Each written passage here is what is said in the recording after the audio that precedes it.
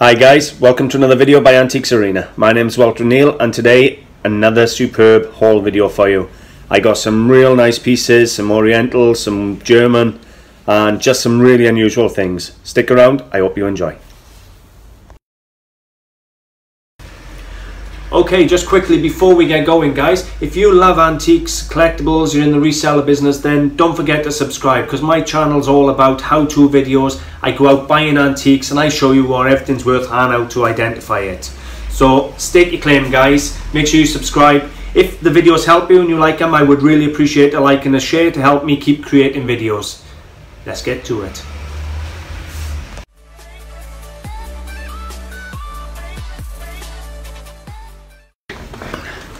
Okay, so I'm going to start off today with one of my biggest tips that I've been telling you for a while now, and we're going to start off with a piece of West German pottery. Absolutely beautiful colours. Look at the colouring on this. It is spectacular. Now it's designed, or should I say produced, and I'm going to try and get this right, by Carsten's Tonschoff, something like that, Tonschoff. It's West German pottery obviously. This here is the Carsten's mark, the CT. I'm very fortunate, it's easy to read, but the easiest way you'll find out who produced your West German vase would be to type in the numbers. So this one here is 7587-25. I think 25 is the size. So beautiful, beautiful. Look at the colouring on that. Absolutely stunning. And I've done my research on it already. Now this one came in for £1. Gethley car boot sale last Sunday, £1. Superb piece. Really happy with it. And I can tell you now that's going to be straight on eBay for a damn good profit.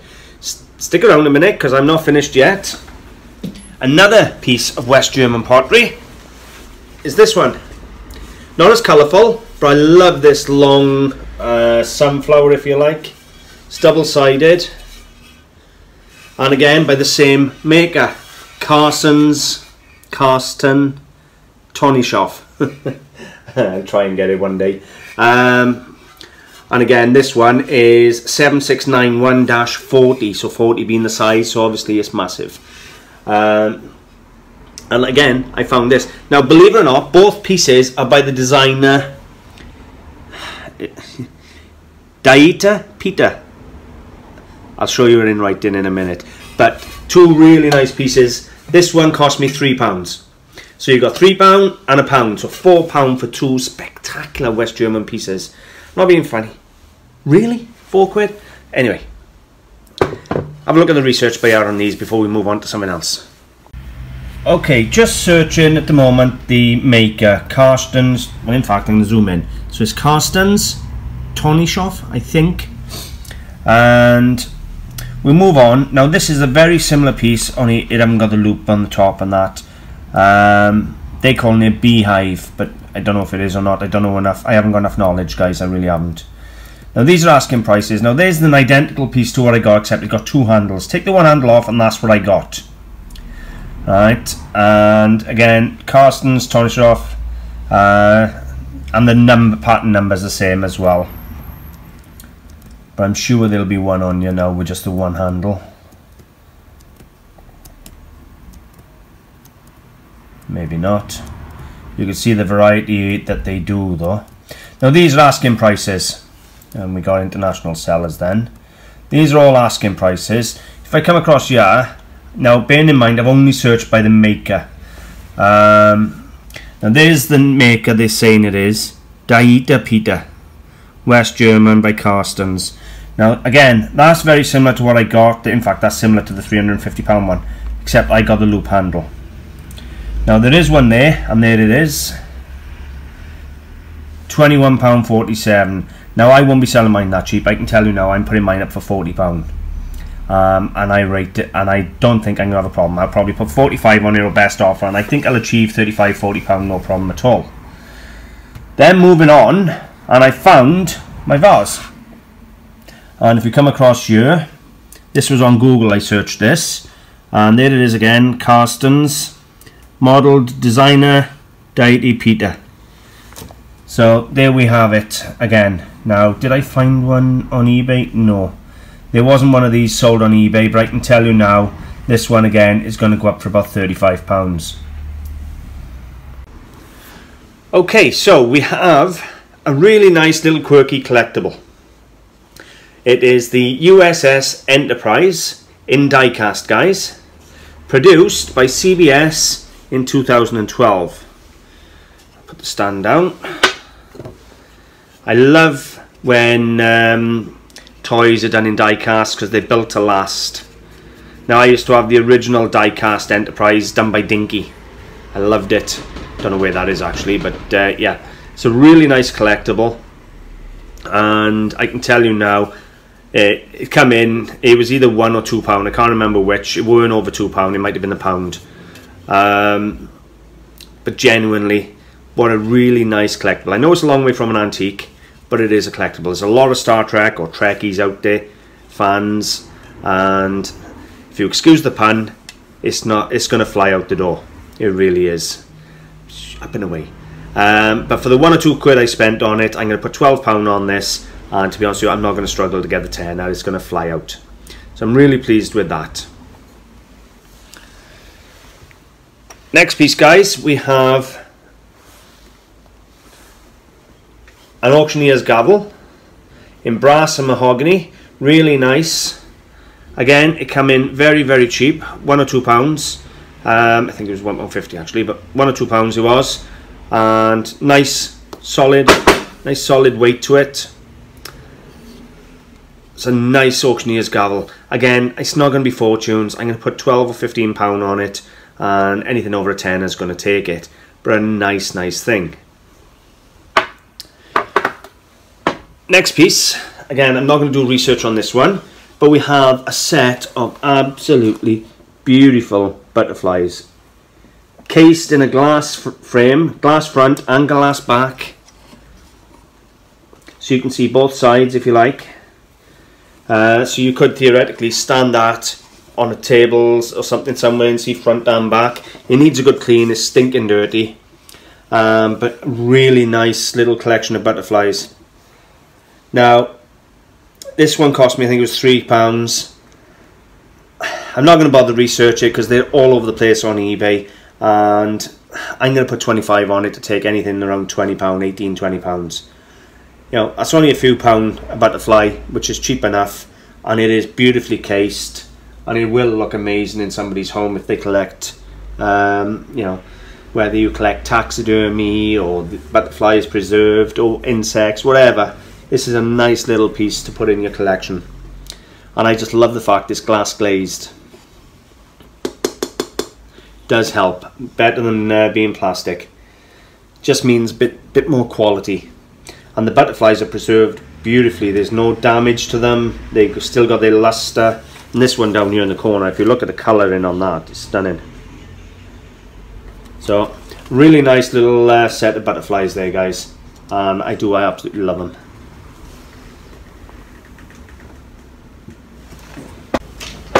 Next piece I'm going to show you, I am actually going to do some research on it for you.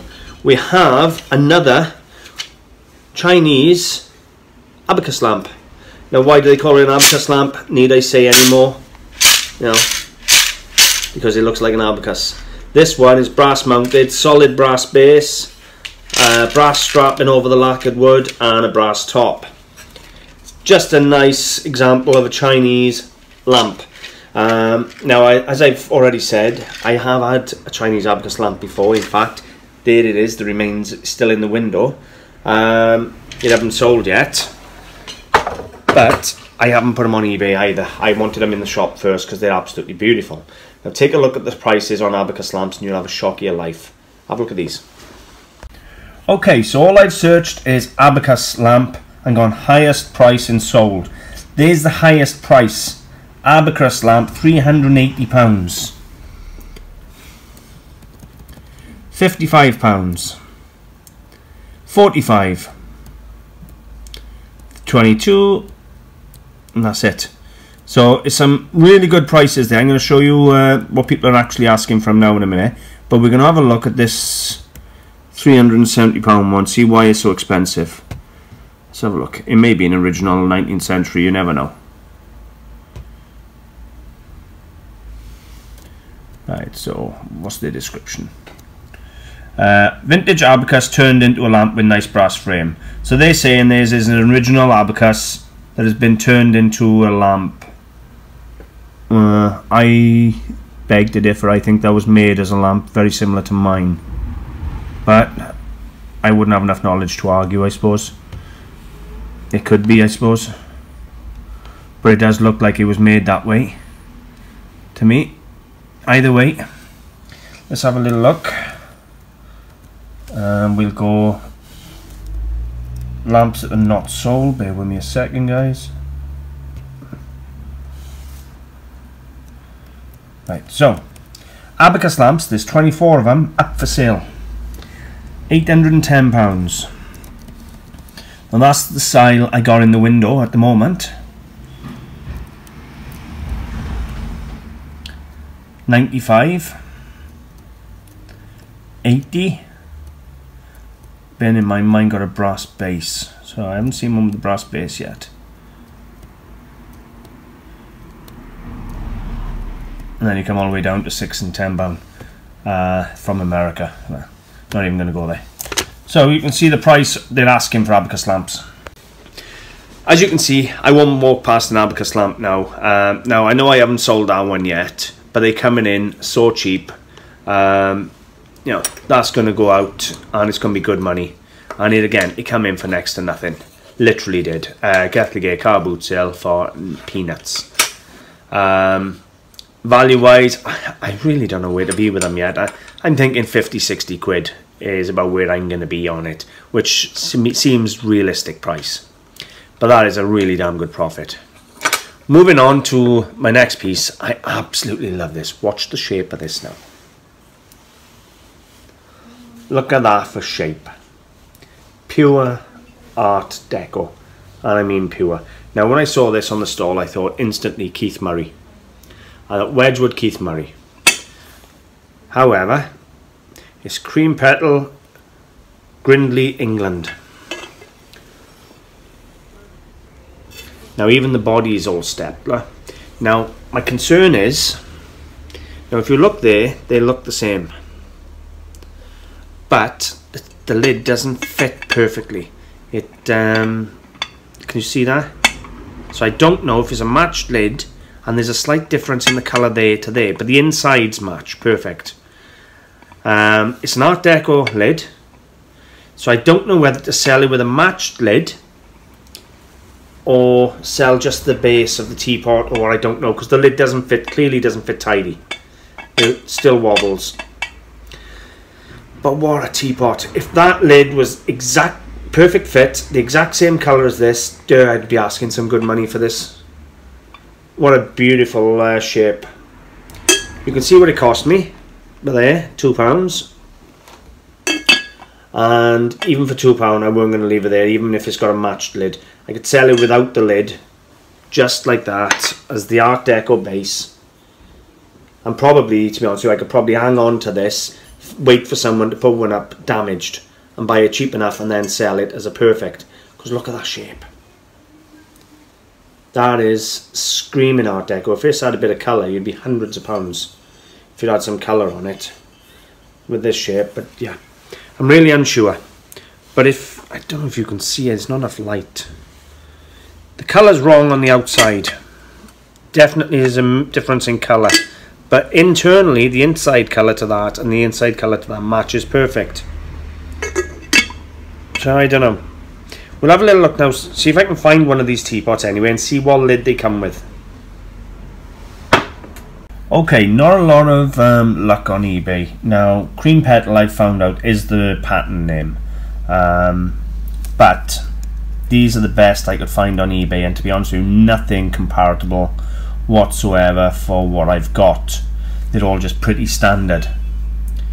Move across here, and I found this one on Google, which does have an Art Deco shape. Not as good as the one I got, but it does have the same step inlet. It has a nice handle, very similar handle to what I got, but theirs is painted green, but it's got the same lid. Do you see the lid?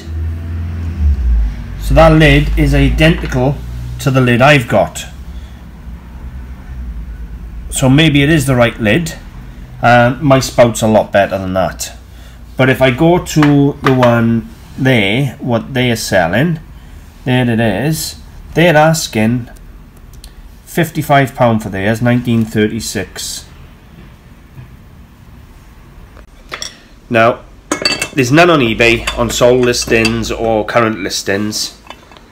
The lid is the right lid for what they've done. So I'm wondering whether it's just warped. It could have just been a warped lid, because I know this is the right lid for what they do. So what I'm probably going to do with this one is run a bit of an experiment. I'm going to put it on eBay for £12 on auction.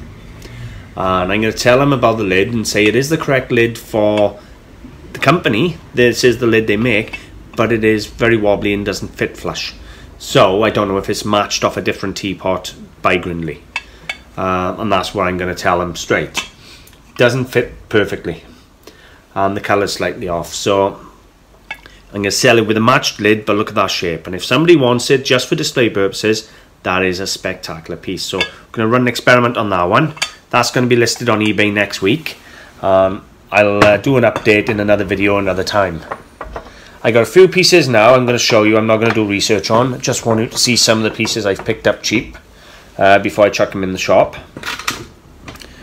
I've had a trench art vase, all cut around the top and cut here. Very crudely cut, might I add. Look how rough that's cut.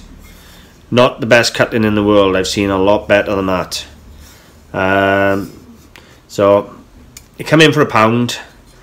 It's not the best cutting in the world, as I've said, but it is still a trench art vase. And to be honest with you, that looks like somebody's just taken a drill to it. I didn't realise it was that rough when I bought it. But for £1, I'll probably put that back on the boot sale now. To be honest with you, seeing how rough it is, I'll chuck a fiver on it or something.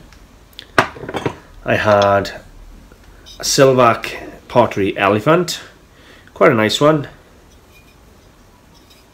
It's got a stamp here. It's a bit faded, but it's got an ink stamp, Silvac. These things have been copied to death, to be honest with you. I think they sold the molds at one point, I don't know, but it's stamped Silvac, and it's a nice example of an elephant, and it came in for £1.50. So again, it's going to go out for about a tenner. Next one, I had a beautiful lemonade jug. Look at the cutting on this beautiful piece. Now it is hand blown. It's got a nice ground and polished pontil mark.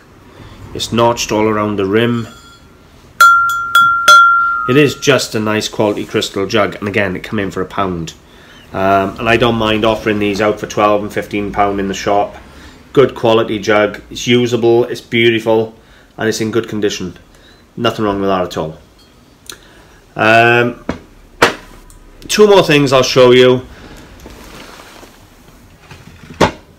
First one here is an early 20th century pressed biscuit barrel. Okay, start again. So what we got here, guys, is probably a 1920s glass and EP&S biscuit barrel. Now the silver plate has worn, it's down to the nickel, but it still really does look nice, and this beautiful finial on top is stunning. Now, still a really nice biscuit barrel. There's no chips or cracks. As I've said, the silver plate is worn off. You can have them replated, I don't bother. I paid £1 for it. I'm going to put it in here for 12 quid, and it's going to go once I've cleaned it, obviously. Somebody's going to just take a liking to that as a biscuit barrel and think, do you know what, that's beautiful. And I'm not even going to mention the silver plate gone. For all they know, that is the colour it's supposed to be. So somebody's just going to like it for what it is, as a really nice 1920s biscuit barrel. For £1, absolutely beautiful, wouldn't leaving it there. Next piece cost me £1 again, and we have a salver or tray in EP&S. Now, a beautiful etched pattern on it. I know I haven't cleaned it yet, it will clean. Nice, real nice feet on it, scrolled feet. As I've said, like, stinking dirty. It is fully stamped up there. But again, for £1, you know, that's a really nice tray. You know, whether you want to put a decanter and glasses on it, or whether you want it for business cards, you know, things like that, or greetings cards, anything. These have a multitude of uses these days, and that is a really nice piece for £1. And once I've cleaned that up, I'll be really pleased. It's not going to be fortunes, guys. £15, maybe 18 at the push, depending on how well it cleans up. 20 quid at best. But yeah, for £1, I'm not going to leave it there. It's good value, and it is a really nice little silver plated tray. So the star lots obviously are the Chinese lamp and the West German vases, and obviously the Art Deco teapot is stunning, even though I'm not 100% on that lid still. Now, I know the lid is correct for the company, but whether it's correct for that teapot's another thing. She may have had a few teapots and mismatched the bloody lids. Somebody else may have got to the one with the wrong lid, and I got to that one with the wrong lid. I don't know. But we'll see. I'll keep my eye out and get Ligay. If she turns up again, we'll be checking her other teapots. But next week now, that one will be up for sale with the matched lid that isn't correct, as far as I'm concerned. But all in all, guys, it's a really nice little haul again. Some nice little collector pieces, you know, the Star Trek die-cast toy, the gavel. You know, they're all going to go in the shop here. They're all going to look interesting and quirky, and they're going to sell. Just little bits that can come in and go, oh, I really like that, and take them away for no money at all. You know, £10–20 is no money at all in the antiques world. So the lamp, again, that one now may end up on eBay, because I've already got one here that's been here for a while and haven't sold. So to be honest with you, they both may end up on eBay now over the next week or two. And the West German vases are going to end up on eBay. But other than that, I think that's about it, guys, for what I'm putting in today's video. Loads more stock there waiting to be filmed, so I will get some more films made up over the weekend before I try and film live. That's going to be an interesting one. Make sure you keep your eye open for the live videos. I don't know how often I'm going to do them, but I'm going to do them as often as I can. Guys, thank you very much for watching. I do hope you've enjoyed having a look at these bits. If you have, I would really appreciate a like and a share. Thanks for watching. Bye for now.